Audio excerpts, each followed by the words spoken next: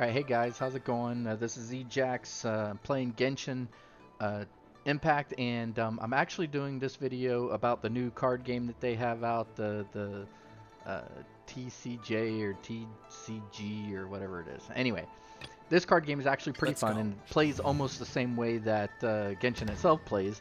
You got elemental reactions, you got attacks. The difference is you have dice rolls, and the dice rolls affect what you can do in each round. And so for me, it's super important to be able to, get your best hitters the ideas that they need. Now, this particular one that I'm doing is against Tian.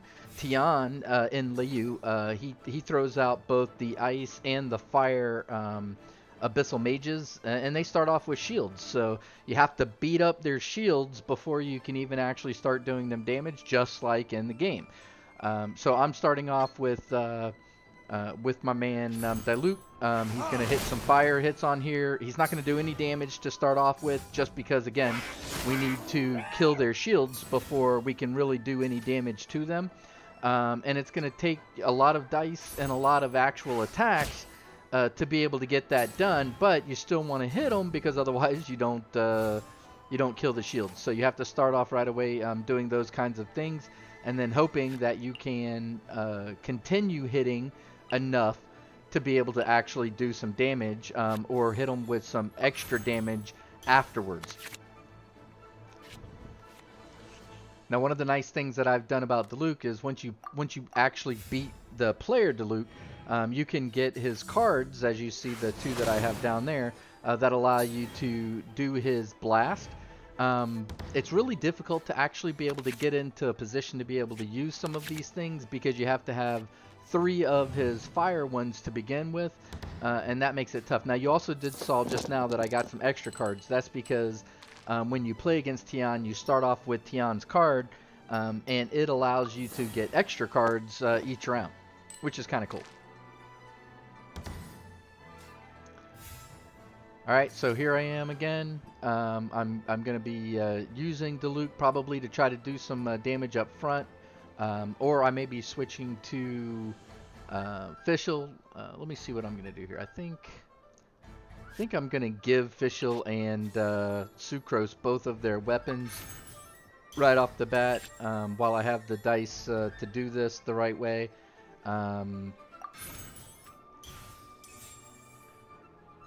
Because I don't have the dice to be able to go in and hit this this guy the way I need to. And so I want to be able to switch it out for him and be able to get my damage in. Especially since he switched to the fire user now that the ice user is actually taking some damage. Now, the card I just played is when you kill a particular guy, it allows you to get extra dice for them. And again, as you see, I'm just doing damage to spawn their elemental shields down, and so we're gonna need to do that. I should have probably flipped this to the next character first, because whoever goes first from the opponent's gonna kill Diluc. Kind of make it a waste for the other cards I have, because right now I don't have any cards to be able to bring a dude back. However, they're both now hit. I do need one more hit against each one of them to be able to kill their shields, but I've got plenty of cards to be able to convert bad rolls into electricity rolls. And as you see, I got a ton of fire rolls, which don't do me any good because my bro's out, right? So I'm going to go ahead and switch those out, see if I can get some electricity, which I didn't. It's a terrible roll setup. But I will be able to switch some of those dice over. So go ahead and play this card. This card allows me to use less dice whenever I want to do Fischl's attacks. And then what I'll have to do is just use some of these to switch out to give her more electricity on the dice and switch those over.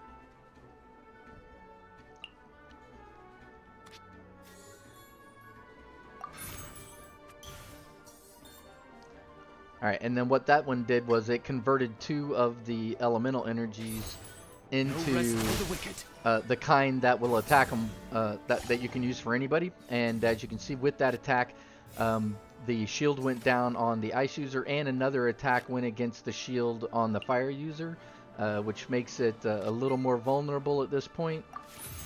And what I'm trying to do right now is just get one more attack in from Fischl before the end of this round.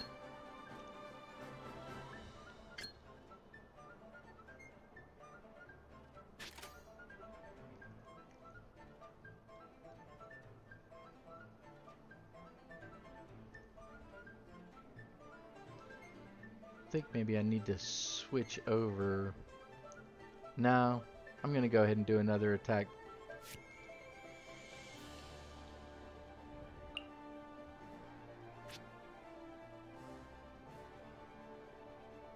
Yeah, we're just going to do a regular attack that does no damage. And that should bring the shield, if not down, very close to being down. Alright, let's go ahead and end this.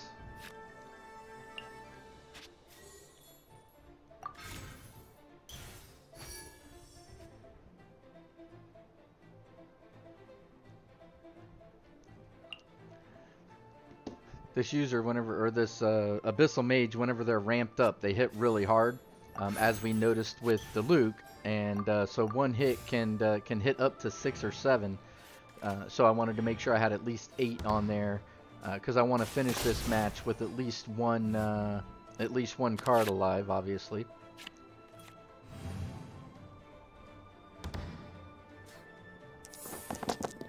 And hopefully we get some better rolls this time.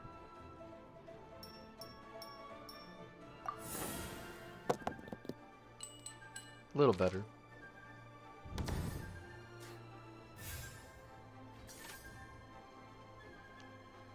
Alright, now this attack's going to go directly against the mage.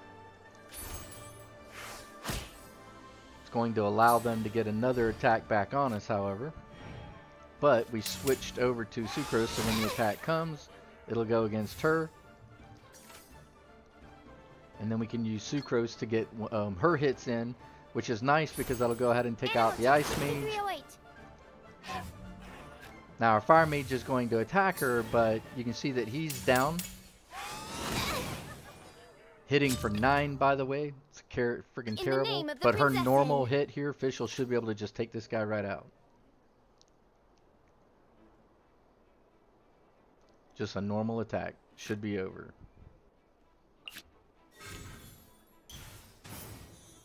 Oh, I need one more, I need one more to get the normal attack.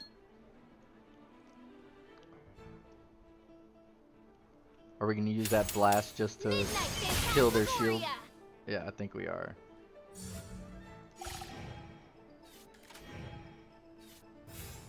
Opponent ended their round.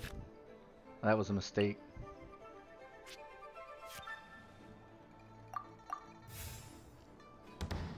He's going to go first next time, but hopefully his attack won't kill me.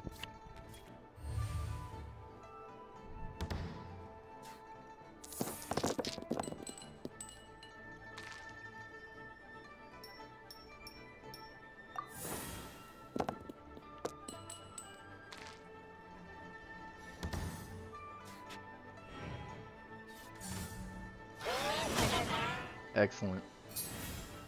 And he's dead.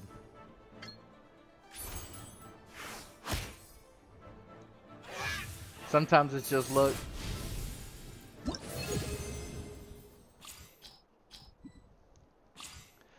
Alright, so this is how you play the card game. Once you see prints inside of the Cat's Meow and Mondstadt, you can grab, start getting the cards and actually start playing the game. But if you like these kind of videos, let me know. I'll produce more of them, and you can see them. So thanks, like, and subscribe. I appreciate it. Y'all have a great day.